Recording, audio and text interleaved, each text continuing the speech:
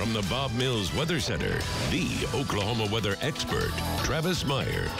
All right, I don't know about you, but I still just kind of am haunted by the memories of last week. Of course, it was nice that we had snow at Christmas and all that, but right before it, it wasn't so nice. 17 last Friday, 29 on Christmas Eve, 41 Christmas Day, and then we made our big switch over today to 70 degrees. Is that not just absolutely amazing? Pretty happy about that. It's just a nice break, and some folks are taking down Christmas trees and Christmas lights. I'm not ready to give that up yet. 71 was a record high in 1964. We almost tied that record.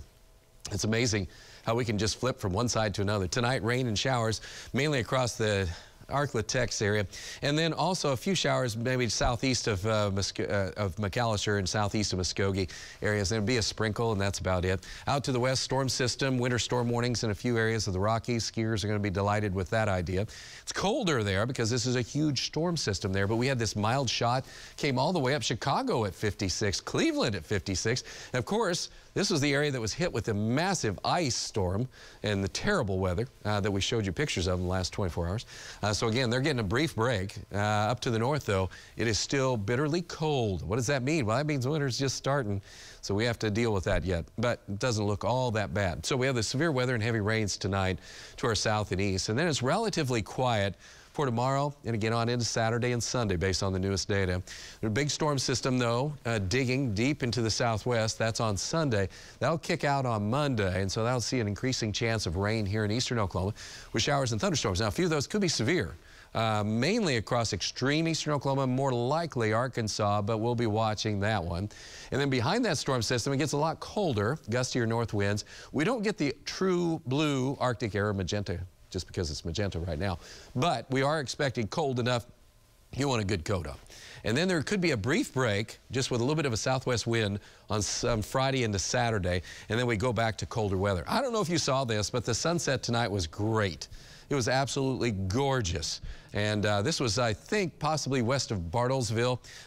We had one from Bixby just earlier. It's just stunning tonight. 50 degrees is the current temperature. Northwest wind at 8, 56% humidity. Dew points at 35. Temperatures have dropped off because the cool front has moved on down into the area. So we'll have a few sprinkles again tonight through the early morning hours. And then they'll move on out real quick. We'll have northerly winds and temperatures in the 30s to around 40 degrees.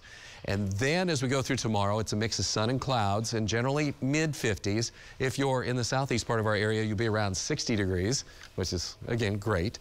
And then we're getting down to our last day and of 2022. Hopefully, just last day of 2022.